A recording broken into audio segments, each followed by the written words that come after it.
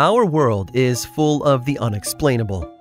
And if history is an open book, all of these amazing tales are right there on display, just waiting for us to explore.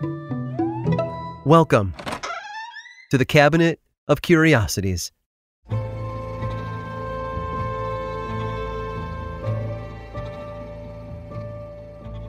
Books do not simply appear. Someone must undertake the task to sit down and compose the words on the page for another person to read. And that's the main purpose of a book, to be read, to convey information to another individual so that they might learn or be entertained, or in some cases both. A book is a vessel, and the person who opens that vessel is meant to consume the contents within, which is what makes the Voynich manuscript such a complex and strange volume. It was discovered by an antiquarian bookseller named Wilfrid Voynich in 1912. It had been passed down through the ages, from Holy Roman emperors to doctors to Czech collectors, going missing for 2 centuries until finally ending up in the hands of Voynich. He purchased it in a small Italian village and brought it back to London, where he kept it hidden for several years. Then, in 1915, Voynich decided to reveal the manuscript to the world, and scholars were befuddled by it. Measuring roughly the size of a standard modern hardcover, the book is comprised of 240 vellum pages, bound within a goatskin binding. In 2009, radiocarbon dating tests pegged its creation to sometime in the early 1400s. Almost every page is adorned with paintings and drawings of flowers, mythological creatures, buildings, and people. Oh, and text that no one can read. Some words are written in Latin, but the majority of the text is written in an unknown language. It has been studied continuously since Voynich first uncovered the manuscript over a century ago, and no one has successfully deciphered its contents. It's even been studied by NSA cryptographers who believe the manuscript was written in a European language that had been converted using a kind of cipher to obscure the text. Others, though, say that the words were really codes that required a separate book to translate properly. One man who examined the book in 1943 claimed that it was actually a diary written in a special shorthand only understood by the original author. However, historians quickly debunked that theory, citing that the abbreviations used in the book weren't based on any known style or form. Scientists, students, and scholars looked at everything: the arrangement of the text, the number of letters and words in each line, how each letter was formed, and still came away knowing no more than they did before they laid eyes on it. One of the more prominent theories came from a television writer and historian named Nicholas Gibbs. He'd been contacted to examine the manuscript as part of a project he was working on for a UK television show. He published his findings on a prominent literary website where it was picked up by countless outlets across the internet. By all accounts, he'd done what no one else could do. He had solved the mystery. Now, according to Gibbs, many of the Latin abbreviations had been used in 15th century medical texts about herbs. The idea that the book had been written in a kind of code or cipher had been incorrect. All it was medical shorthand. And not only that, but many of the diagrams within the book matched diagrams in other medical texts that Gibbs had consulted, leading him to believe the manuscript had been a specially created document for one specific reader who wanted all of their necessary information stored within one book. The Voynich manuscript predates the printing press by a few decades, so books of that time had to be reproduced manually. Gibbs claimed this particular manuscript had been a greatest hits album of other textbooks pertaining to herbal medicine and gynecology. Sadly, his treatise would quickly become a target of criticism, and soon after it was published, medievalists dug in. They ripped apart his theory, mainly about how he interpreted the Latin abbreviations. No one within the historical community took him seriously, and just like that, everyone was back to square one. Things got so desperate at one point that rumors circulated that the book was a fake, fabricated by Voynich himself using his vast knowledge of antique books and bookmaking.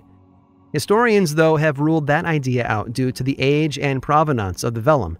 Finding so many pages from a single source would have been nearly impossible, even for a dealer such as Voynich. And so, for now, The Voynich manuscript remains an unsolved literary mystery. Theories seem to be debunked as soon as they are offered, but for anyone wanting to try their luck, they'll have to pay a visit to Yale University. That's where the book is housed today, within its rare book and manuscript library, under the call number MS408. And if you manage to sit in front of it, happy reading.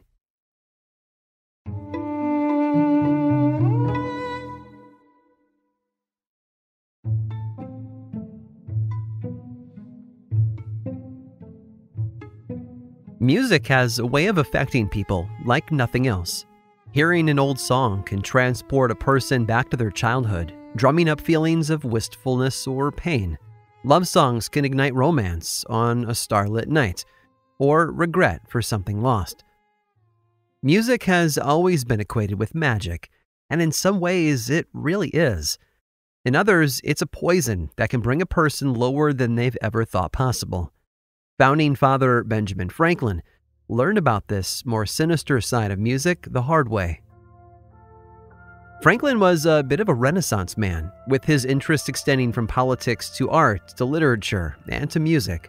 A friend of his, Edward de Laval, played a unique kind of instrument, one that captivated Franklin from the first note. He called it a glass harp, and it wasn't really an instrument at all, at least not in the traditional sense. It didn't use strings or a reed to generate sound. It was nothing more than a table of glass cups filled to different levels with water. De Laval would wet his finger and rub it along the rim of each glass one at a time, which would generate a tone. Franklin was enchanted by the gentle hums from de Laval's harp, so he set out to make one for himself. His idea was to construct the table of goblets into something that would fit in a box and could be easily transported for travel. He worked with a local glass blower to create glass bowls of various sizes. Arranged on an iron rod horizontally, each bowl would play a single note when touched by a wet finger. A foot pedal would spin the whole contraption, allowing Franklin to simply shift his hands when he wanted to play different notes. The novel new design actually allowed him to play up to 10 notes at the same time, much like a piano. He dubbed his creation the glass harmonica. Yes, just like harmonica, another name it often went by. He debuted his glass harmonica in 1762, and it took off with audiences immediately. The sound was unlike anything anyone had ever heard, and its popularity grew so quickly that legends like Mozart and Beethoven even composed music for it. However, not everyone found the glass harmonica a soothing experience. Its otherworldly tones didn't sit well with some listeners, who spoke of dizziness, stomach aches, fainting, and, in some extreme cases, permanent nerve damage. Even worse were the psychological problems associated with its music. Both listeners and players were known to suffer from depression, suicidal thoughts, and some even had to be committed to sanitariums for delusions, and all of it was attributed to listening to this instrument.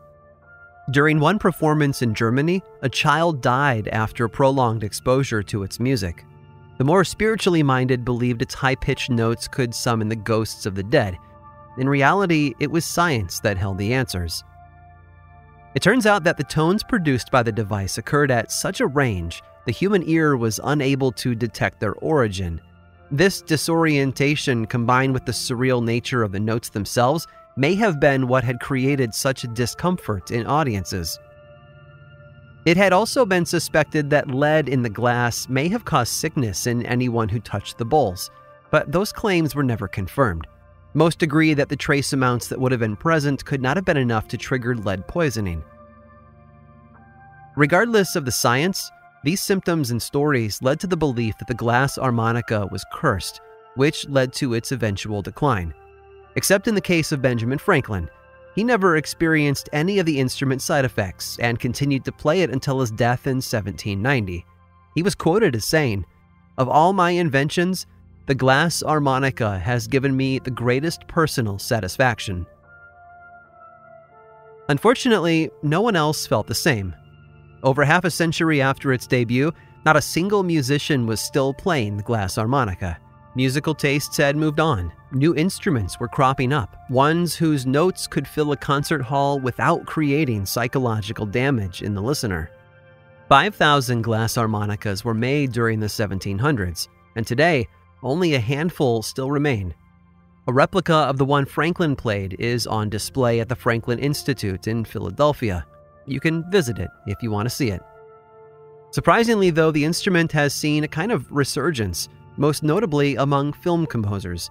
In fact, thanks to composer James Horner, millions of people around the world have heard the otherworldly tones of the glass harmonica without knowing it. And the song? It's simply called Spock, a theme for the same character in Star Trek II, The Wrath of Khan. A good choice, and one, I might add, that is most logical.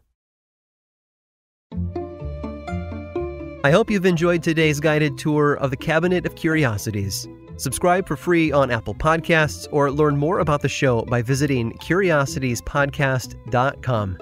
This show was created by me, Aaron Mahnke, in partnership with How Stuff Works. I make another award-winning show called Lore, which is a podcast, book series, and television show, and you can learn all about it over at theworldoflore.com. And until next time, stay curious.